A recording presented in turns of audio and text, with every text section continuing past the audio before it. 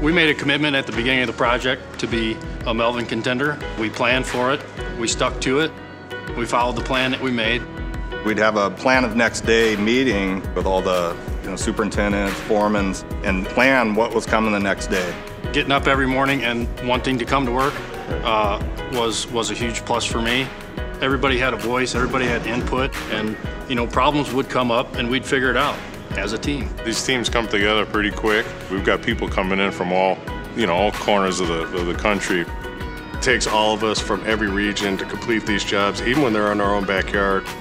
We had a transfer of ownership right in the middle of this job, and that was extremely critical for the team to be able to accommodate that.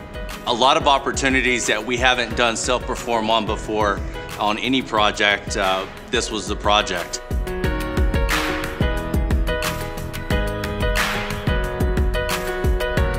And the whole craft training program that we worked on there was kind of a pilot, so that was great. It wasn't just about training the people for our job, it was about making the training program available so that it could be shared as we've all left.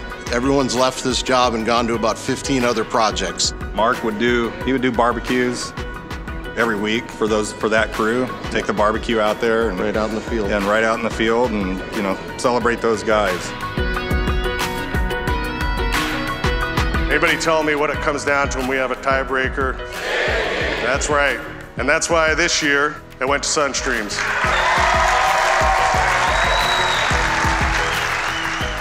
We talked about it every day. We talked about it at the beginning of the job. We're gonna run this whole job, not hurt anybody, and we're gonna bring this thing home with 0. You came together as a team.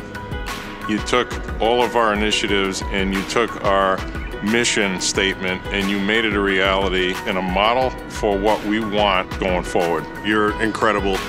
You're setting a standard for our company and you made it look easy.